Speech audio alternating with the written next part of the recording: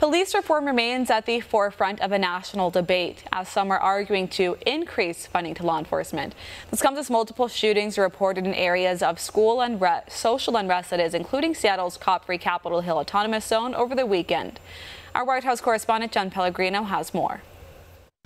Speaking before a roaring crowd in Tulsa, President Trump once again vowed his support for the men and women in blue on Saturday, citing their work in maintaining law and order on America's streets. In 2018 alone, our police arrested nearly 12,000 people for murder and manslaughter, 25,000 people for rape, and nearly 1.5 million for assault, violent assault. The Democrats' push against our police will drive up crime and drive up costs at levels you'd never believe. As president, I will always support the incredible men and women of law enforcement. The announcement came after a particularly violent weekend. The New York City Police Department reporting 22 people shot. This just a week after the city announced it would be disbanding its plainclothes anti-crime unit. In Minnesota, the epicenter of the Defund the Police movement, one man shot and killed as 11 were wounded in gunfire early Sunday in a Minneapolis business district.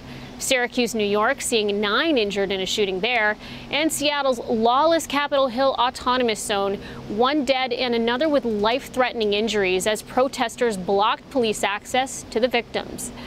Senator Tim Scott, who authored the GOP-backed police reform legislation, appeared in an interview on Sunday pushing for the use of additional funding to influence law enforcement behavior. We believe that you actually need more resources, not less resources. If you want officers to be trained effectively, you have to give them the tools called training to get there. That requires more resources. We know that if you want more information on the federal level, that requires more resources for record keeping and for data collection.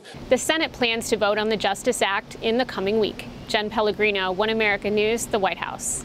Want to see more videos like this? Click on the link below and subscribe to One America News on YouTube. And call your cable provider and kindly demand that One America News is added to your lineup. Call and subscribe today.